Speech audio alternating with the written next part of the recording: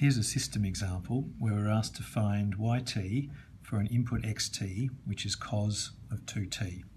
And here's our system. We've got the derivative of the y plus 3 times a time-shifted version equals a time-shifted version of the input.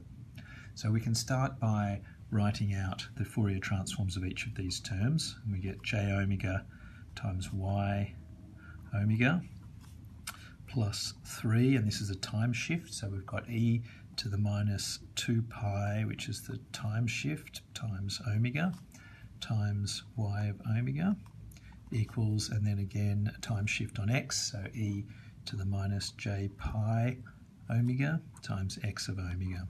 And then we can collect the terms, of course, h of omega equals y of omega divided by x of omega, to find out that that equals e to the minus j pi omega divided by j omega plus 3 of e to the minus 2 pi omega. So this is our transfer response of our impulse function.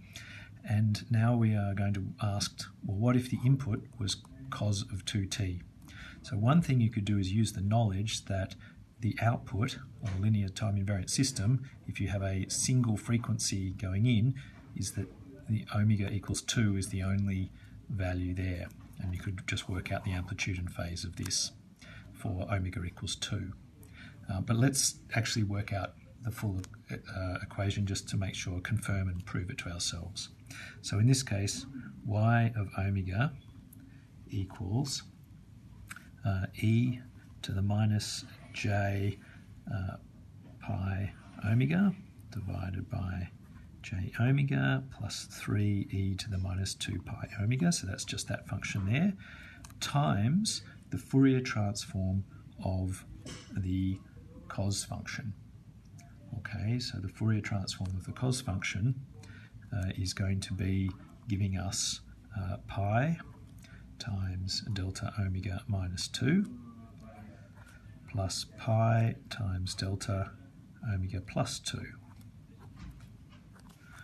Okay, so now we remember that these functions, these delta functions, only exist, they're 0 for all values except for where omega in this case equals 2, and in this case omega equals minus 2. So there's only 2 values of omega here that we have to worry about, because these are functions that are 0. Of course, as we know, these are functions that are 0 everywhere except for plus 2 and minus 2. That's what these functions are. So this is a function, exists at all w, but when we multiply it by these ones, it's multiplied everything by 0 at all other values of w of omega except for at 2 and minus 2. Okay, so let's write out what these terms are going to be then. So this equals, well, this one here, the first term is going to be when omega equals 2. So we've got e to the minus j 2 pi, and e to the j of 2 pi or 4 pi or whatever equals 1. So we've got 1 on the top divided by here, this equals 2, so j2. And this one is 3 times e to the 2 pi omega. Sorry, I'm missing a j. And so this is e to the j 2 pi times 2, which is also equal to 1. So we've got this term here times pi times delta omega minus 2, and then the term which is going to be multiplying pi times delta omega plus 2 equals 1 divided, because we're putting now omega equals minus 2 into this expression here, so this still equals 1 on the numerator, this now equals minus 2 minus j2, and it still equals 1 times 3 on the denominator.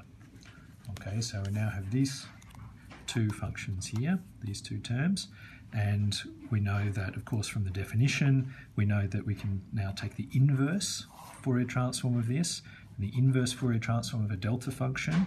This is going to be constant, but this is with a time shift, so frequency shift. And a frequency shift is going to give us the a phase in the time domain. Okay, so let's look at this term out the front here. We can put a 2 in front of here and a half out of here because we know what this one is, and we can put a half out of the front of here and put a 2 the same for there. Okay, because we can look at our formula sheet and see what the inverse Fourier transform of this is. And so the inverse Fourier transform of this is equal to e to the j 2t. Okay, so let's just take one other step before then and actually look at this term here. So this term here equals 3 plus j2 to the power of minus 1. And we can write that as a e to the j theta, because it's just a complex number, to the minus 1. So this equals 1 divided by a times e to the minus j theta. Okay, now a equals 3 squared plus 2 squared square rooted, which equals the square root of 13.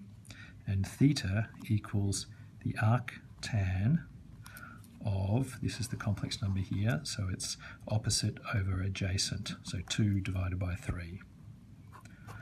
Okay, so that's this number here. This number here can be written in this form here. 1 on the square root of 13 times e to the minus j of this angle. And this number over here, which has a negative 2, well, that can be done exactly the same way as this, except instead now you're going to have a negative 2 here, so the opposite over adjacent is going to be a negative. So you're going to have negative theta, so it's going to be 1 on a e to the positive j theta, because theta is going to be the negative of this, this term here.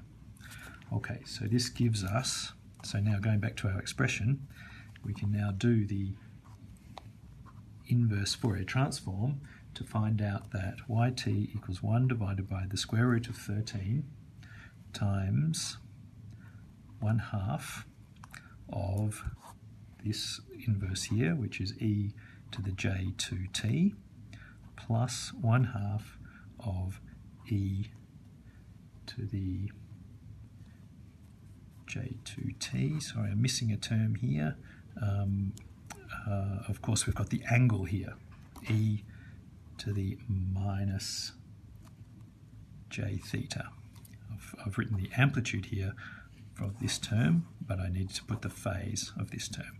So we've now got half e to the minus 2t times the phase, which is e to the j theta.